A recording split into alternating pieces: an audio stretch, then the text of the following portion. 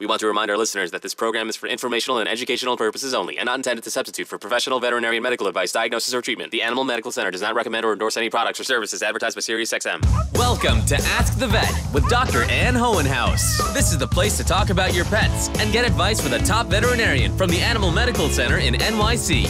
Hear from the leading authorities on animals and ask your questions. Now, here's your host, Dr. Ann Hohenhaus. Hello, everyone, and welcome to Ask the Vet, a podcast for people who just love their pets. I'm so glad you could join me today. I'm your host, Dr. Ann Hohenhaus. I'm a senior veterinarian and director of pet health information at the Schwarzman Animal Medical Center here in lovely New York City. We've got an interesting program today. My friend and special guest, Dr. Nigel Swift, who's the global head of sustainable agriculture and One Health at Dalan Animal Health, a biotech company. Dr. Swift helped in the development of the first vaccine for honeybees. I can't wait to hear about those little teeny tiny syringes that they use to give those vaccines. And this vaccine has recently received a conditional approval from the United States Department of Agriculture. Those are the folks that approve vaccines for animals. This is the first vaccine approved for any insect in the United States. So this is a groundbreaking product, and we're going to have the expert in that vaccine to talk about it this afternoon. There's so much more information to share on today's show, so please stay tuned. The Schwarzman Animal Medical Center is the only level 1 trauma center in New York City and is the largest veterinary teaching hospital in the world. Do you have a question about your pet's health that you would like me to answer? Just email me at askthevet@amcny.org. And I'll give that again later in the show if you can't remember it or you don't have a pen and pencil to write it down.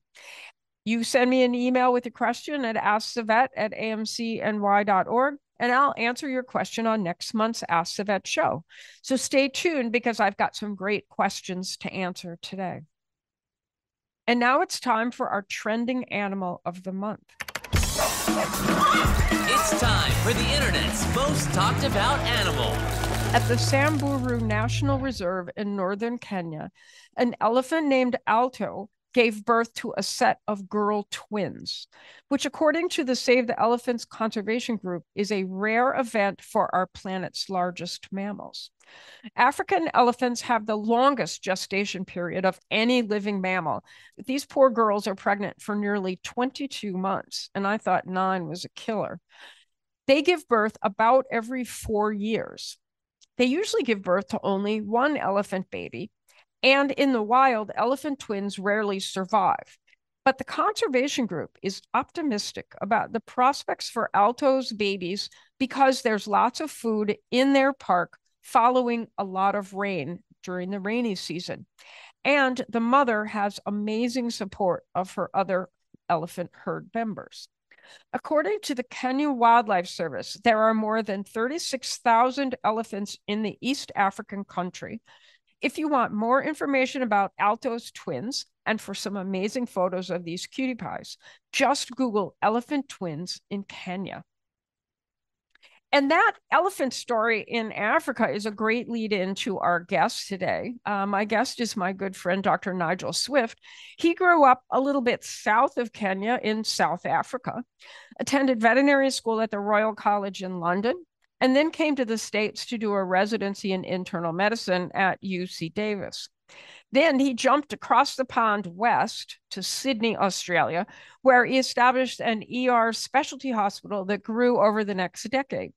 Then he moved back to the United States to follow his wife, who's also a veterinarian and another friend of mine, and began nearly a 14-year career at Boehringer Ingelheim, an animal health company, that one of their products is vaccines that many pets in the United States receive.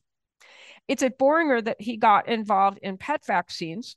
When he retired from Boehringer, it only lasted for 6 weeks because the CEO of Dalan Animal Health called to talk about their bee vaccine. And well, now here he is on Ask the Vet to talk about the bee vaccine.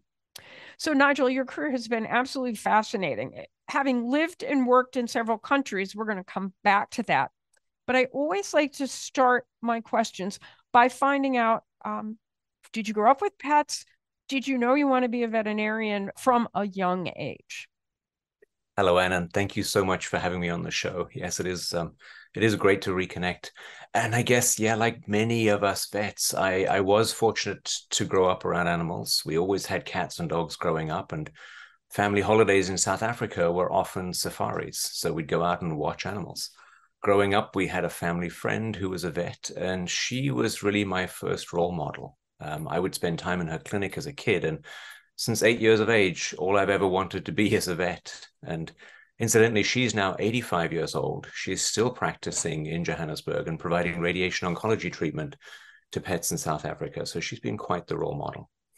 That's actually great information to know because the United States has a lot of access to radiation therapy for pets with cancer, but a lot of the other countries, very sparse, even in Europe, where veterinary medicine is on par with or better in some places than in the US. So that's a good tidbit when someone reaches out Right. to me. So talk about Sydney. Sydney is one of my most favorite cities. Many years ago when I was there, I became obsessed with the Opera House. And every morning I'd walk out to Mrs. Macquarie's Point in the Botanic Garden just so that I could look at the Opera House from that viewpoint. But you started, was it the first? Somehow I think it was the first ER specialty hospital in Sydney. Yes, the Animal Referral Hospital was the first multi-specialty emergency clinic.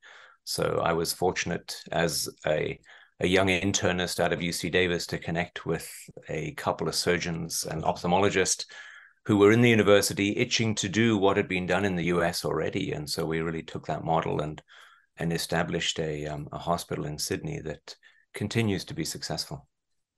Well, and I suspect there are more these days. Is that right? That Oh, Sydney, for like the sure. US, has just exploded with Yeah. specialty hospitals? There are several in Sydney and one in really every major city of Australia. The usual model of an emergency clinic and a specialty hospital. So Nigel had a very interesting lead in. Was it before you went to Boehringer that you did that multinational MBA? Or was that part of It was Boehringer? really early on, and transitioning as from a vet to into industry. I wanted to do an MBA just to sort of sharpen my financial skills, and it was also personal interest as well because it was a joint program with NYU in New York and London School of Economics. So there was a big political science part of it as well, which has always been an interest of mine. But yeah. So this MBA, like every time you open up Facebook, Nigel was in a different country doing something. It was like a great vicarious deal for me because I think when you were doing that, I was more at home because I had a young child at home, and you kind of have to stay around when they're little and be sure they're okay. And so I was having the time of my life because you were like everywhere, and there'd be great pictures and interesting things that went on. So that started the Boehringer career, where did you intend to work on vaccines when you went? Is that where you started with Boehringer? It is where it is where I started with vaccines, and it's funny, I was starting in a marketing role, and so the MBA really made sense from that perspective. But what I was marketing was pet vaccines. We were working on control programs for rabies and parvo and calicivirus in animal shelters, and then I got into the commercialization of vaccines as well as running programs. So yes, Boehringer really got me the start there. It wasn't an intention, but I've just been fascinated, and I've really stuck with vaccines through my Boehringer career of 14, 15 years. So the vaccines that Boehringer makes are marketed in the US. And so many people listening to this show, their pets are benefactors of those vaccines, right? For sure. I mean, Boehringer has a wide variety of vaccines for cats and dogs for all nature of farm species. And so as I worked around the world, initially I started on pet vaccines, but went to China and worked on development of vaccines for swine and poultry, for classical swine fever, for avian influenza, and came back to France. We worked on vaccines for foot and mouth disease for the US Strategic Reserve. So it's always been vaccines, but many different species. So for our listeners, foot and mouth disease is a cattle disease. We don't have it in the United States, right? Correct. We don't have foot and mouth disease in the US. It's really foot and mouth is a disease of developing countries where control programs are more challenging, but it's a major threat to US agriculture. And so what we developed was a foot and mouth antigen bank for the US government. So the disease is not in the US, but the government provides funding for a vaccine bank, so that if the disease comes to the US, there are doses readily available to protect US livestock. Well, and because we don't have that disease in the US, our cattle have no immunity against that. So a cow coming to the US with foot and mouth disease and infecting our cattle would be like COVID for cows all over, because we all got sick from COVID because nobody had any immunity. And the same thing would happen to the cattle if foot and mouth disease got here. So even though Nigel and I are both small animal veterinarians by training, I haven't touched a cow in years. I still know how important foot and mouth disease is to the country, because if it affected our cattle, we would have no meat, no milk, and it would be a huge economic issue for the country. So it's a grave concern, even though most people never heard about foot and mouth disease.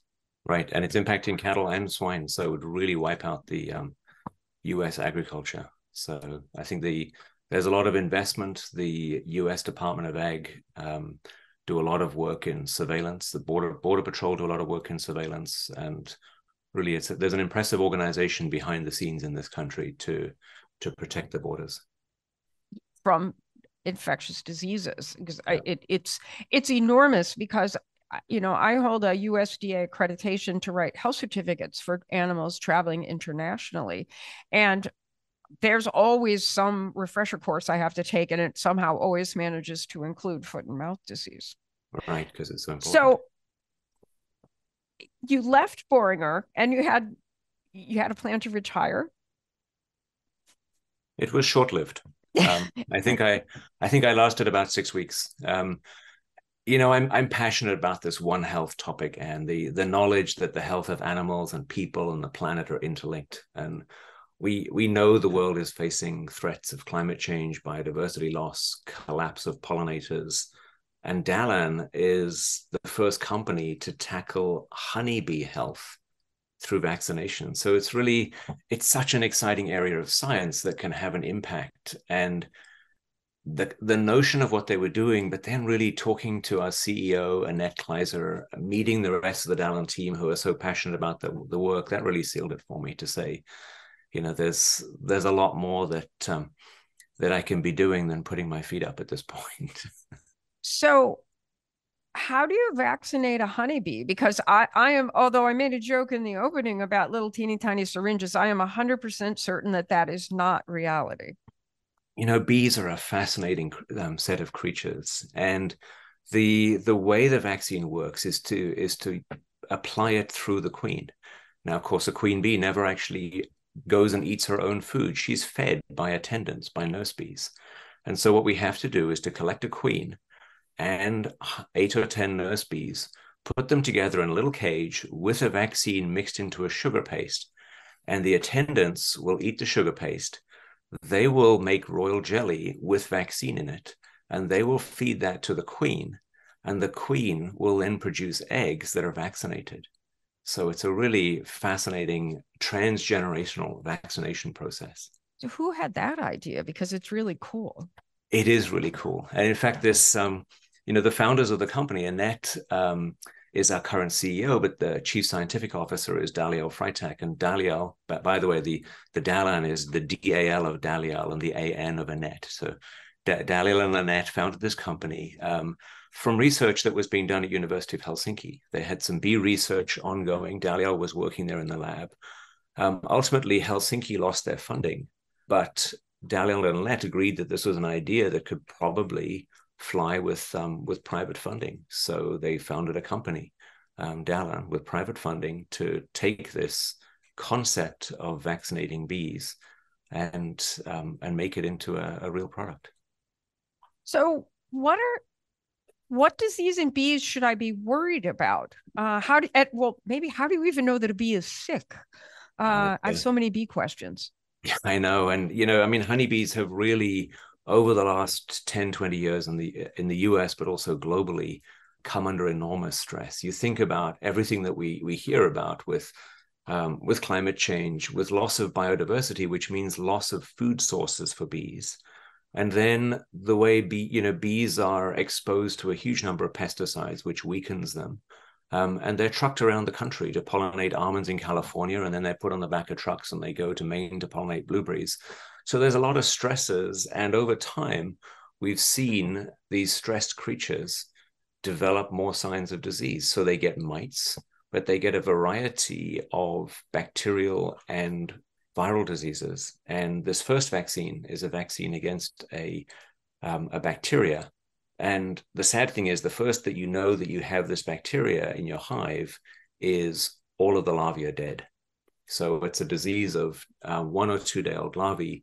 A beekeeper will open the hive, notice a horrible smell, and will find that the larvae have been infected and literally wiped out. So it's a nasty disease, and one for which we're happy that we have the first preventive solution now. What kind of bacteria is the cause of this disease? Does it have a name? It's a tough one. It's called Pinobacillus larvae. Not one that anyone's ever heard of because it's a bee-specific bacteria. The tough thing about this bacteria is it's a spore former. So it goes from its growth phase into essentially a hibernating phase where it forms a shell. It forms a spore and it can survive in the environment for 70 years. So virtually impossible to wipe out.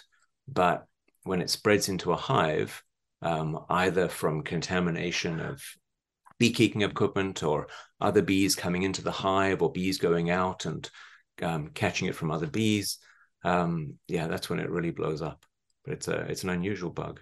So I want to go back to the traveling bees situation because we don't have enough bees in the United States that the main bees can just do their blueberry thing and not have to go to the oranges in California. You have to move bees around to do this. I think what we see is with intensification of agriculture everywhere, we see the number of almond orchards in California now exceeds the number of bees that are there. And so almost half the country's bees are trucked into California in the springtime to pollinate the almonds. And once that's done, they either go back home or they go to the next crop. And pollination services are a significant source of income for beekeepers who once were thought of as these guys that have a few hives that make just honey. Well, in fact, pollination services for some of them can be their major source of revenue. Interesting. So we have bees in New York City. Very commonly, people will have hives on top of their apartment buildings. Right.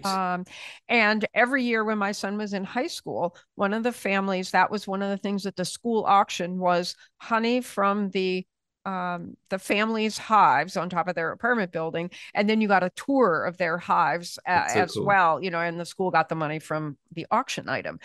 And apparently, now this is what I've read. I have no knowledge of bees or whatever, but our bees in New York will fly to New Jersey to get pollen because we don't have enough pollen in New York to satisfy their need for pollen. So, but who knew the bees could fly across the Hudson River? I mean, it's a big river.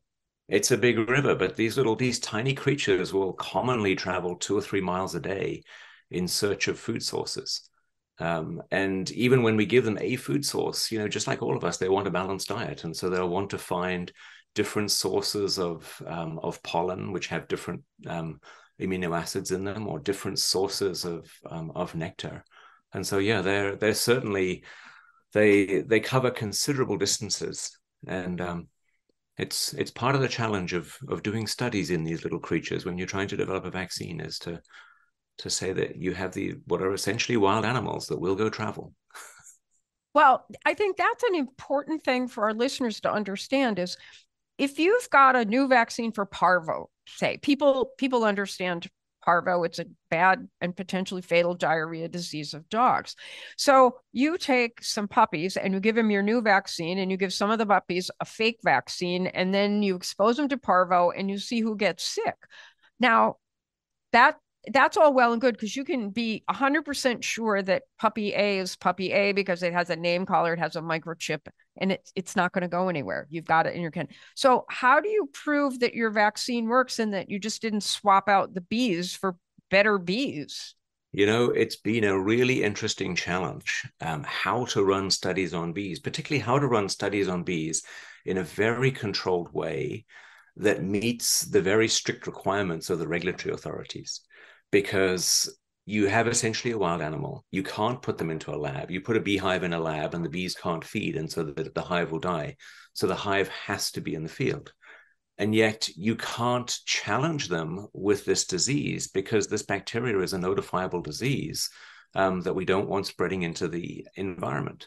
So what we've ended up doing is vaccinating the queens, putting the vaccinated queens into hives that are out in the field.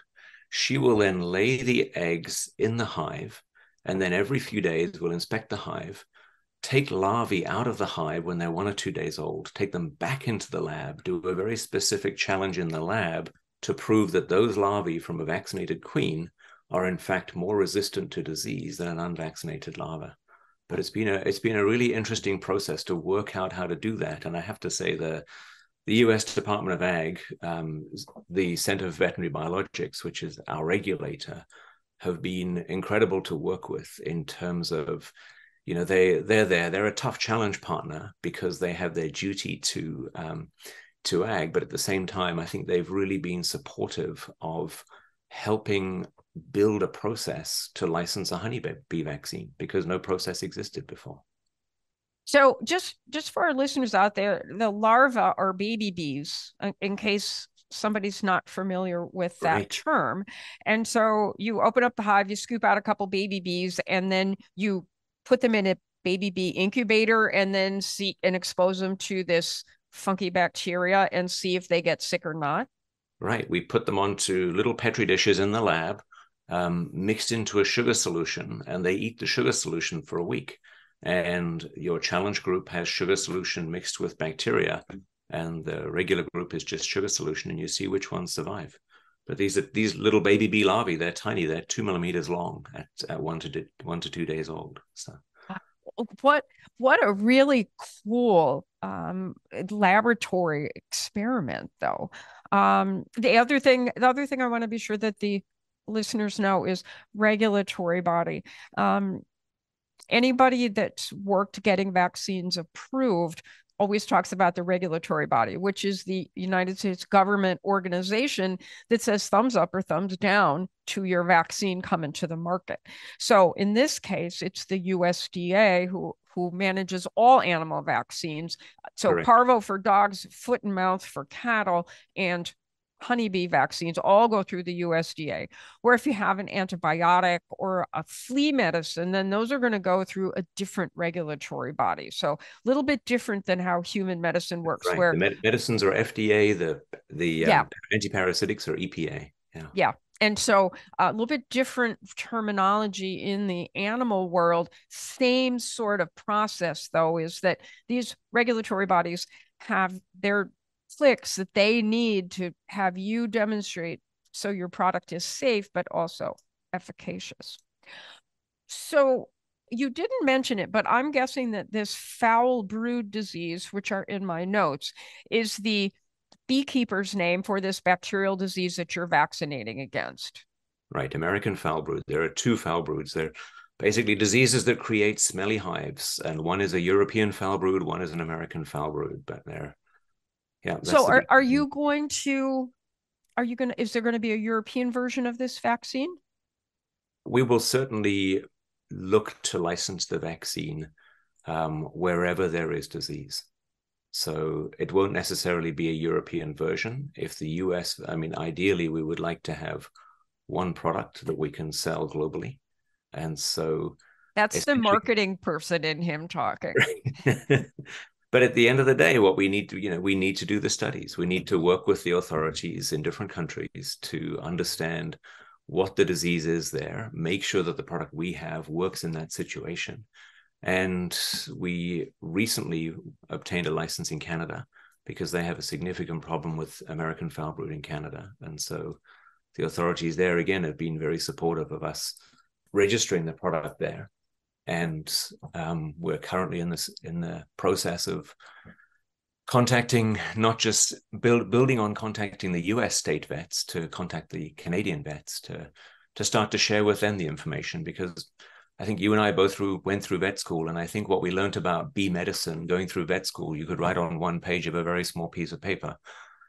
So, yeah, I don't think I learned anything about, well, maybe in would you have learned of parasitology? Like, because bees sometimes will sting animals. I don't actually know. Maybe in the ER, bee stings. That might be the only thing I learned.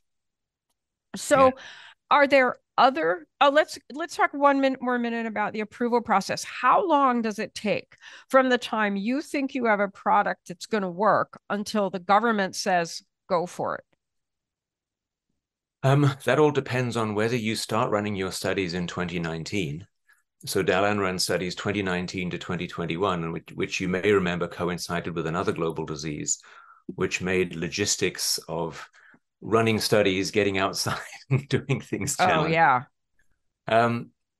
Running the studies to document the science as well as safety, efficacy, purity of the vaccine, developing the manufacturing process, and going through that process with the authorities to get their buy-in was about a 4-year process. And as I said before, USDA were very supportive. They really understand the need for something to improve pollinator health. And so I think this is really about not just licensing this vaccine, but essentially opening up a space to future insect vaccines.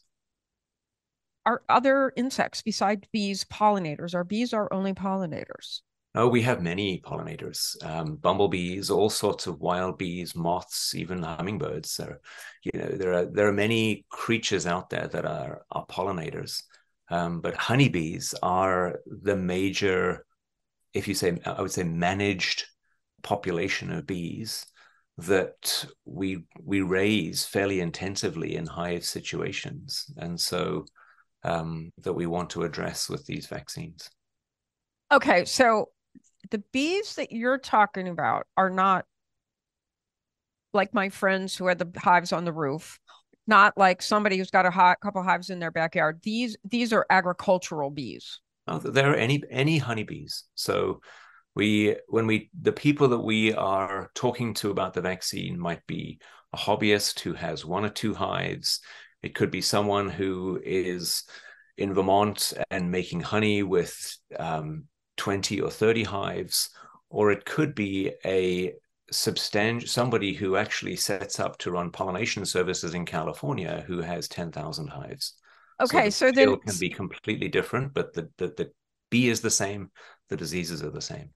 So that means that if we have any listeners out there that have a hive on their apartment building roof or some hives in the backyard, you might want to think about vaccinating your bees. This is not just for work, for commercial bees. This is for the hobby bee as well.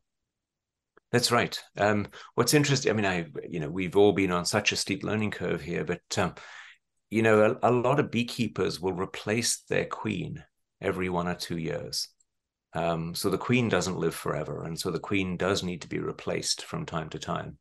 And what can make it easier for hobbyists is, rather than buying a vial of vaccine and trying to do the vaccination themselves, they can actually buy a vaccinated queen. Yeah. And so she just gets delivered and put in the hive, and then gets delivered. United States Postal Service, a little queen with her attendants in a cage. Oh, that's great. I love that. There was some article, I don't actually know if it was true, it could have been fake news, but that somebody tried to get on a plane in Newark with his emotional support bees. I was like, you got to be kidding. This sounds like such a bad idea. And you know what the next thing will be is somebody will say, well, are your bees vaccinated? And now they can't be. Right.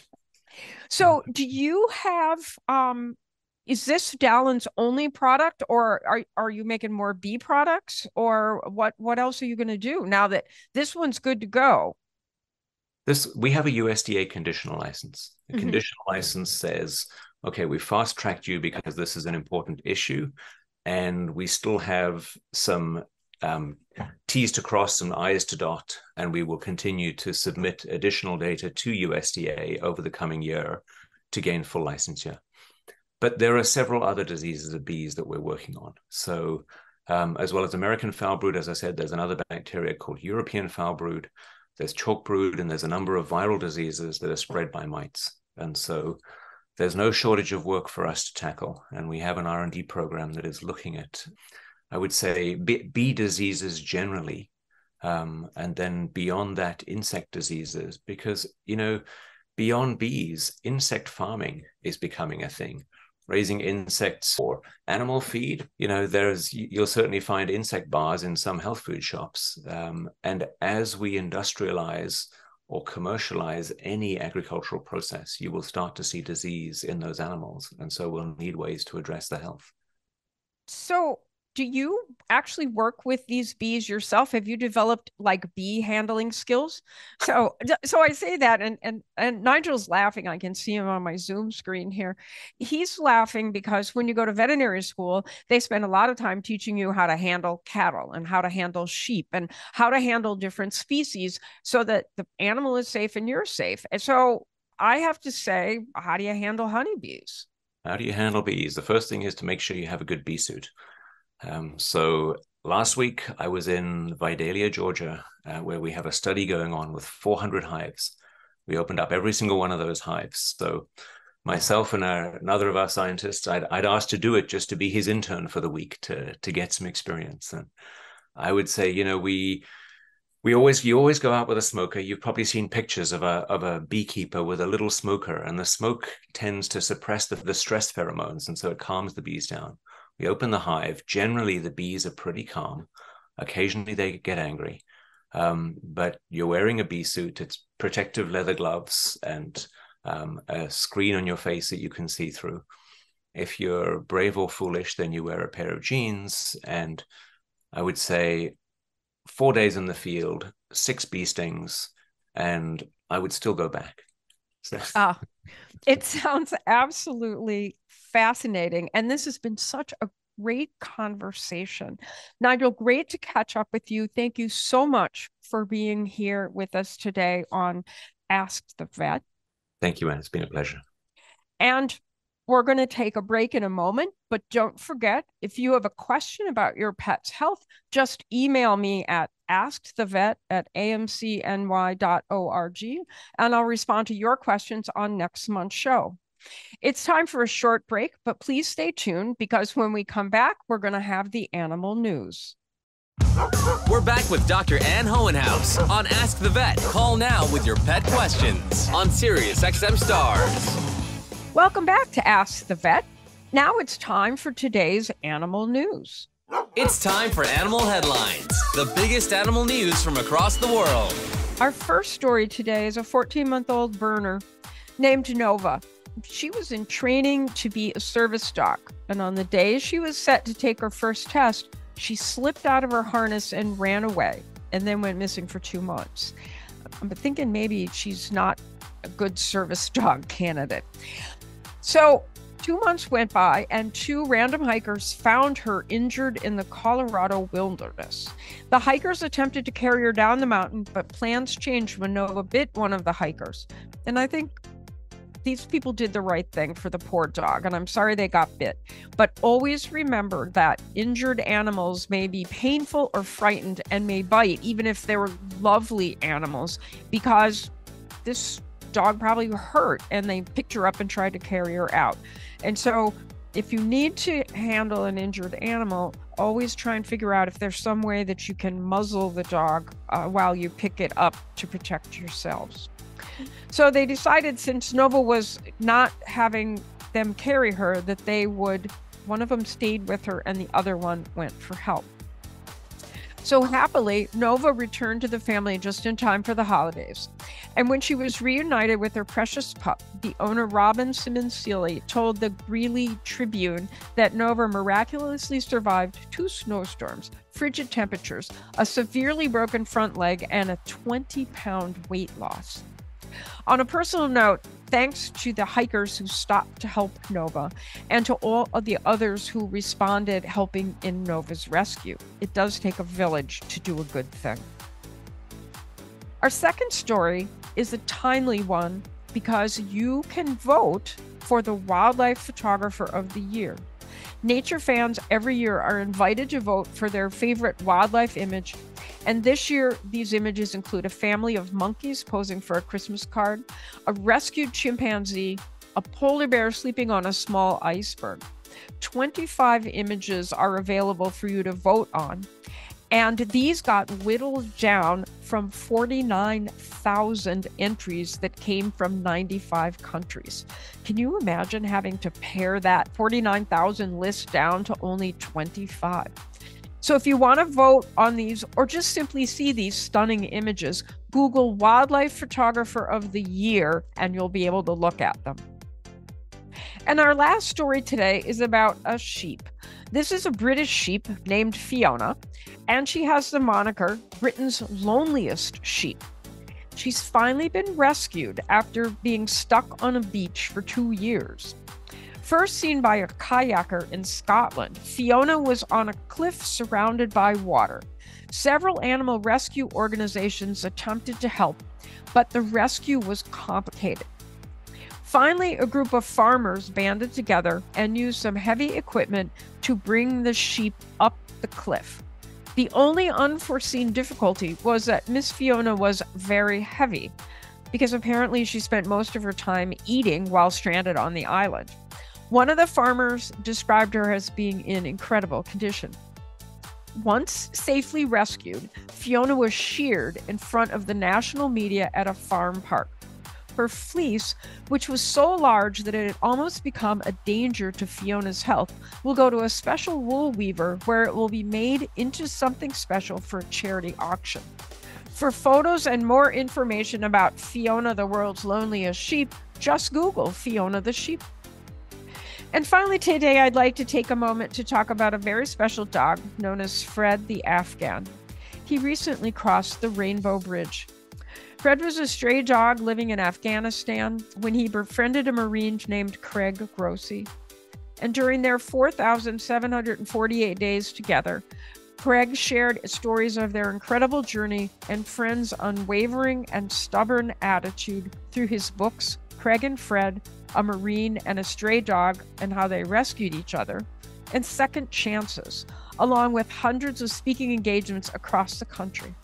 Fred's legacy of love and positivity will continue to inspire us all. Craig asks that we hold and keep close those dearest to us and raise a glass for his Freddie. So here's to you, dear Fred. You touched us all. If you want to know more about Fred the Afghan, just Google Fred the Afghan for stories and photos. And now it's time for questions from our listeners. Our first question is from a service dog organization. They ask, we recently lost a smart, athletic, intact male, 5-year-old German Shepherd, to a burst perineal hernia. I've searched online but found very little information on this topic, except for the condition itself and details of the surgical procedures for repair. Can you share any advice as to how to strengthen that area of a dog's body in an effort to prevent this from happening to another dog, especially to an intact dog who has been selected for breeding? So, listeners who might not be familiar with a perineal hernia, the perineum is the area below the tail where the two back legs kind of come together. And the hernia is because the muscles that support the body in that area become weak and the abdominal contents pooch out back towards the tail. And this is a disease of intact male dogs. So it's not a surprise that this owner describes this dog as an intact. It's a little bit young. This dog was 5. Most dogs are ages 7 to 9. And typically, for some strange reason, these hernias tend to occur more on the right, but sometimes they can occur on both sides. And this hernia becomes a bona fide emergency if it's so big that the bladder pops up into the hernia and you can actually feel the bladder under the skin on the back end of the dog. And when the bladder flips up into that spot, the dog can't urinate. And that's what makes it an emergency, is when you can't urinate, it's a big problem. No one really knows what causes this, but we know that being a non-neutered male dog is part of the problem. The CT scans of dogs with perineal hernias show that the prostate's not normal either, and that the prostate seems to be in an abnormal position on the CT, suggesting either a cause and effect of the hernia on the location of the prostate, or maybe the prostate's in a weird location, which precipitates the hernia. That's not very clear. Dogs that strain to defecate either because they're constipated or because the prostate is really big and uncomfortable may also predispose them to this condition. And the treatment is reconstruct the muscles on the backside of the dog to fix the hernia and also to neuter the dog. So I'm not sure that there are any exercises to improve the strength of the body wall there. I suspect there is in part a genetic component to this as well. But I would say that a dog who has a perineal hernia may not be a good dog to choose as a dog for breeding because they may have offspring that have the same problem. And when you're looking to have breed therapy dogs or service dogs, you don't want people who depend on those dogs to have any extra medical problems at all. Helen from Detroit is our next question asker. She says, it's wintertime and very cold here in Michigan. Does my 6-year-old golden retriever really need flea and tick medication? Well, if you listen to Dr. Swift talking earlier, he spoke a bit about global warming as one health threat that those of us who live on planet Earth are facing. And global warming has increased the length of the year that fleas and ticks are around. And they also have increased the distribution of fleas and ticks in places where they didn't used to be. And I would also like to remind our listener only asked about fleas and ticks, but I'm going to expand her question and apply this to heartworm medication as well, because typically heartworm, flea, and tick medication kind of all go together.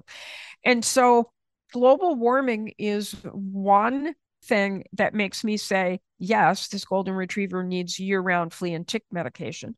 The second thing is the Companion Animal Parasite Council recommends year-round flea, tick, and heartworm medications. And I would say that these drugs are so convenient and so safe. Why take a chance that you're going to forget to give it when the weather warms up and then your dog gets sick? It's much easier to prevent a disease than to treat a disease. So I would say keep giving it. The final comment I have is that if I lived in Michigan, I might want to take a break from the snow and cold. And then I would have to remember that I had not given the heartworm, flea, and tick medication. And so I think that ongoing monthly treatment is just easier to remember every month than to stop and start. So I say better safe than sorry, keep giving the medication. And our last question today comes from Little Rock, Arkansas. Nicholas says, my 9-year-old ragdoll cat loves to eat. I'm worried she might be overweight. How do I know, and what do I do? Well, Nick's question is spot on because there's a good chance that he's right. Data in 2022, which is our most recent data, suggests that 61% of American cats are overweight or obese. So just by a coin flip, his ragdoll cat is a good risk of being overweight. So the first thing that he could do is he could see his veterinarian. Veterinarians are very good at assessing whether or not your pet needs to lose weight. If you can't get an appointment right away, then you might want to go to AMC's website, which is amcny.org. And if you put weight management for cats into the search bar, up will come a little guide that talks about how to know if your cat is overweight. And it gives you some visuals on how to assess your cat's weight, even if you're not specially trained. If your cat's overweight, then have your veterinarian help you choose a weight management diet and then stick to that diet and pop into your veterinarian's office every week and weigh your cat. Most veterinarians have a scale right in the lobby, and you can just plunk your cat and the carrier on there and then make sure your cat is losing weight every week. And if it's not, then you need to talk to your veterinarian again and revamp the diet project. Nick, I hope that helps you, but I hope even more that your ragdoll isn't overweight, but now you know what to do in case she is. Now we're going to take a short break, and when we come back, we'll have news from the Animal Medical Center and the USDAN Institute. We're back with Dr. Ann Hohenhaus on Ask the Vet. Call now with your pet questions on Sirius XM Stars. Hi, everyone, and welcome back to Ask the Vet. We're going to have some news from the Animal Medical Center. So there's been a lot of news about this mystery canine illness, and I say mystery in quotes. Really, what's going on is it's some sort of uptick in what's colloquially called kennel cough in dogs.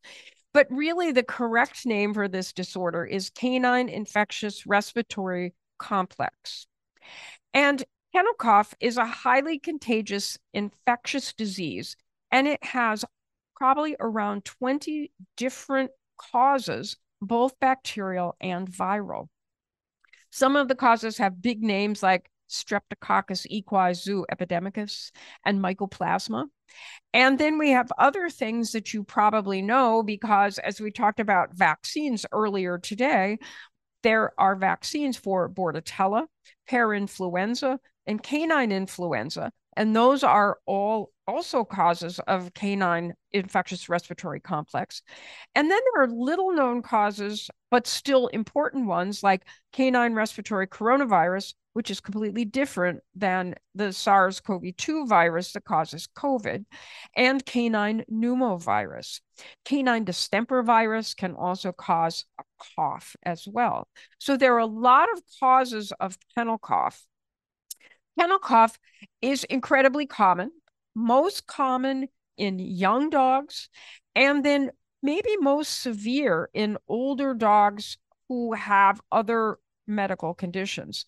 Another group of dogs that are at risk for kennel cough would be the squish-faced dogs, the brachycephalic dogs, like the ever popular French bulldog or the English bulldog, because those dogs have abnormal respiratory trees and are more prone to severe respiratory infections. Kennel cough is seen by veterinarians every single day of the year. And most dogs cough and don't feel well for a few days and then get better on their own. And so, since there seems to be an uptick of canine infectious respiratory disease going around right now, I'm going to share some advice on how to protect your dog. First of all, vaccinate for what you can vaccinate your dog for, and that would be Bordetella, parainfluenza, and canine influenza. We don't think that these organisms are the cause of the current respiratory infection uptick in dogs, but we don't know just yet. And so why have your dog maybe have a twindemic of getting whatever is going around or one of these preventable diseases? Always be skeptical about letting your dog play with dogs you don't know or dogs who appear to be sick, because these respiratory infections are spread when one dog coughs or breathes on another dog, or when dogs go nose to sniff each other.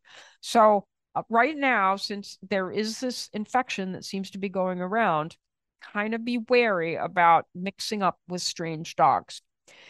You might want to stay away from the dog park in your neighborhood, especially if you hear that respiratory illnesses have been diagnosed in your community.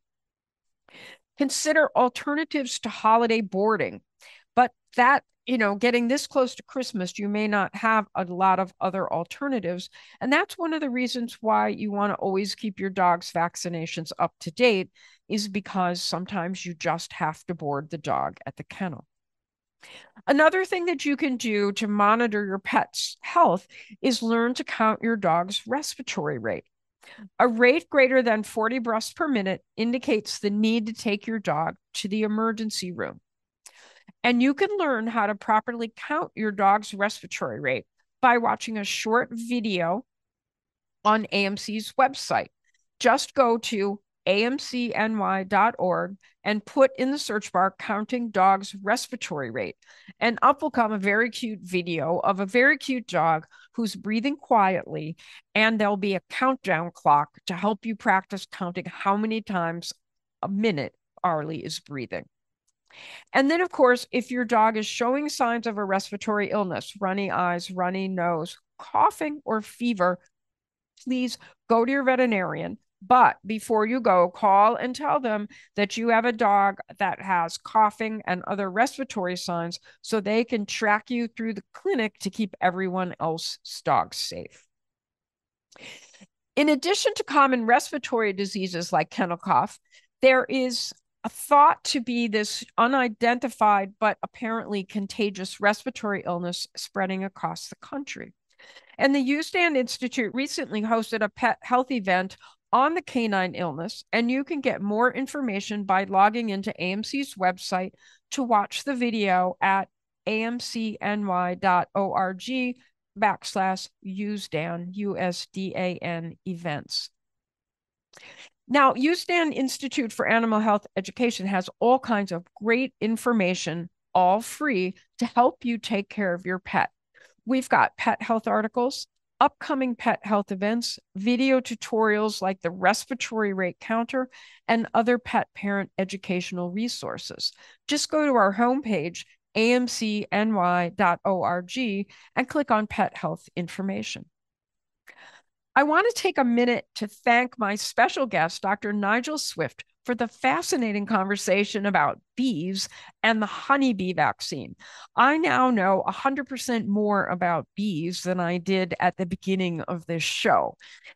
I'd like to give a big thank you to everyone who's downloaded the Ask the Vet podcast, which you can do on any of the podcast platforms that are your favorites. Because of your ongoing support, the Ask the Vet podcast is ranked 4th on FeedSpot's 2023 Top 45 Health Podcasts. Don't forget, contact me if you have a question about your pet's health. Just email me at askthevet@amcny.org, and I'll answer your questions on next month's Ask the Vet program. The Ask the Vet podcast is available on the Sirius app across major platforms and also on AMC's website. This is all thanks to AMC's longstanding partnership with SiriusXM. Now, don't forget to check us out on social media. On Facebook, it's The Animal Medical Center, and on Twitter and Instagram, it's AMCNY. I hope that you'll like and subscribe to make sure you receive all the new episodes of Ask the Vet. And if you wouldn't mind, it'd be so great if you would take a moment to give us a review.